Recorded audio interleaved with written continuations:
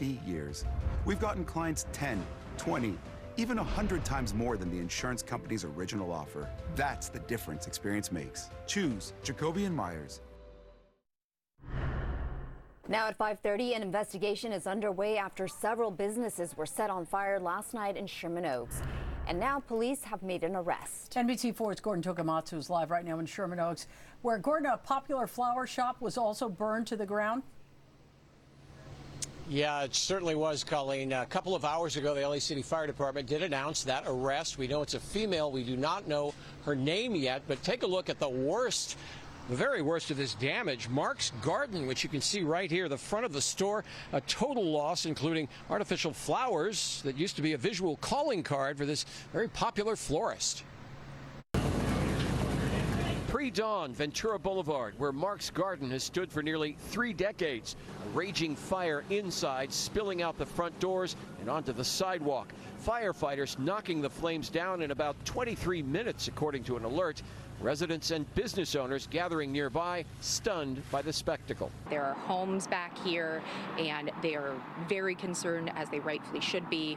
Like many in this neighborhood, Katie Kazaza has done business with Mark's Garden in the past. Its website boasts A-list celebrities among its hundreds of clients over the years, from Madonna to the Kardashians to Justin Bieber. If you've had or been to a fancy wedding, you've met them, you've had their flowers. Could have been your store. Yeah, it wasn't, thank God. John Zumbo's vitamin shop is down the street. He lives near Mark's Garden and rushed here when he heard the sirens. His opinion of the famous florist echoes many others we've heard. Great arrangements, super friendly staff. Employees at the scene here today declined our request for an interview. LA City Fire is now confirming that a person has been arrested in connection to a series of, quote, intentional acts. Several fires breaking out at around the same time, potentially connected to a home, this business, and some trash bins in the area. John Zumbo told us insurance can repair and replace what was destroyed, but peace of mind is a different thing entirely. But it's just a feeling of not being safe and the craziness that's going on in the world all over. So once again, the name of the woman arrested has not been publicly released. We've reached out to the LAPD and the district attorney's office for any comment they might want to issue today. Live in Sherman Oaks, Gordon Tokumatsu, NBC4 News. All right, Gordon, thank you very much for that. Meantime, today the Manhattan Beach community gathered to remember police officer Chad Swanson. He died in a freeway accident 2 weeks ago while on his way to work.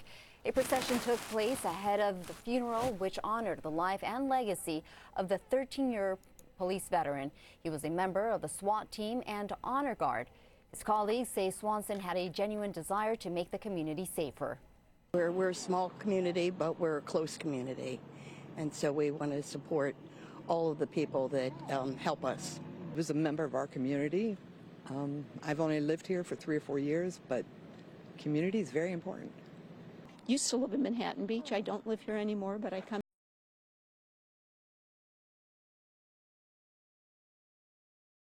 Wife and 3 young sons. One woman dead, 5 other people injured after a house fire in Panorama City. Firefighters responded to a call on Batilaha Avenue near Strathern Street. This happened around 8 o'clock this morning. One woman was found dead inside a bedroom there. 5 others treated for their injuries. 3 of them transported to the hospital. Officials say smoke alarms in the house did not work. The biggest challenge of this fire was the multiple patients that they had created by this fire. A total of 10 people were evaluated by the fire department. Tragically, one of them, a 90-year-old female, succumbed to her injuries. At this point, it's still unclear how this fire started. An arrest has been made in the shooting of a security guard in Laguna Hills. 32-year-old Matthew Luke Pickens now faces attempted murder charges.